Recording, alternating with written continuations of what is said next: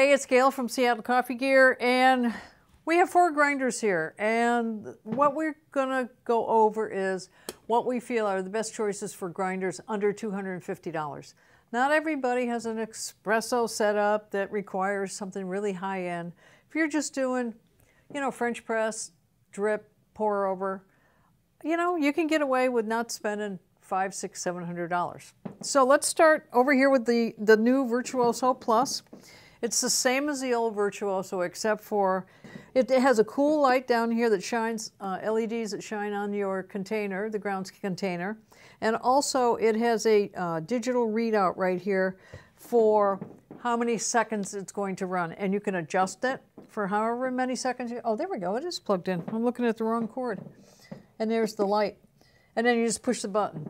Now the range on this one is espresso, but not espresso like a non-pressurized portafilter, not like a Rocket, a Sylvia, a Nuova Simonelli, anything like that. This is for pressurized only. A lot of the machines come with that, like the Breville's, the DeLonghi's. They come with pressurized baskets, and some of them come with non-pressurized. This will do pressurized because those baskets are more forgiving. And this will go all the way up to a pretty coarse pour over or drip right on the edge of French press too. So it gets right up there.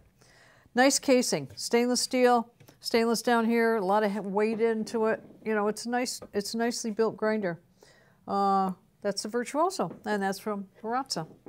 Let's move over to the Encore from Baratza. Now this grinder doesn't go as fine as the Virtuoso, so this is well suited for somebody that's doing drip, pour over, French press, along those categories. It also has the grounds collector. And you can actually put a portafilter under there, and it turns on and off right here.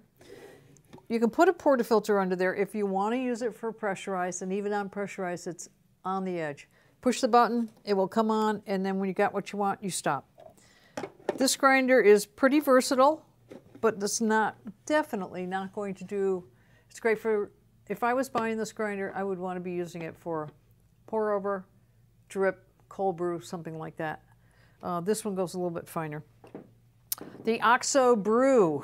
This grinder actually has settings on it for how long it grinds right down in here. Oh, on these, this is where you make your adjustment for the fineness or the coarseness. And on this one, it's the same thing, right up here.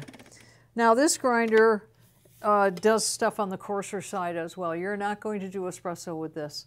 Yeah, although it says fine over here, it does not go down to espresso. So again, stay in that drip, pour over a range, maybe a cold brew, something like that.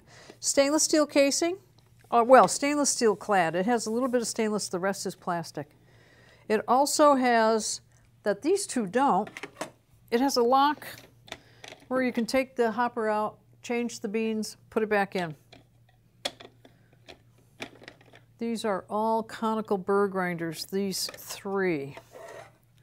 And then it has a grounds collection right down here. Stainless, pretty hefty, holds quite a bit. Good for your drip. And remember though, you don't want to hold a lot. What you want to do is grind and use it right away. You don't want to store it. Ground coffee is best used within about 15, 20 seconds. Just get it over to the machine and start brewing. And then this is the Eureka Filtro. Now this grinder also will do, it will do drip up to French press. It does the coarser. And it is a stepless grinder. These are step, you hear? Those are just steps. You can't go in between those steps. This gives you more control because it's infinite. And that's real important if it was espresso. This is not espresso, so it's not a big issue. This has also the gate valve if you want to close it off, take this out, swap out your beans, and put this back. This has hardened steel flat burrs. Conical, conical, conical, flat. Also, it's got your grounds collection right down here, which is kind of nice because it's a chute that comes off for cleaning. But the chute is kind of nice because it keeps the mess contained. So that is the grinder from Eureka, the Filtro. This is the on and off right here. You have to hold it on. When you get what you want, you stop. There's no timer on this. Whoop, we did get a little bit right there. All right, so those are our choices. I guess check out the reviews on each one of these. Just decide, hone in on what's going to work best for you.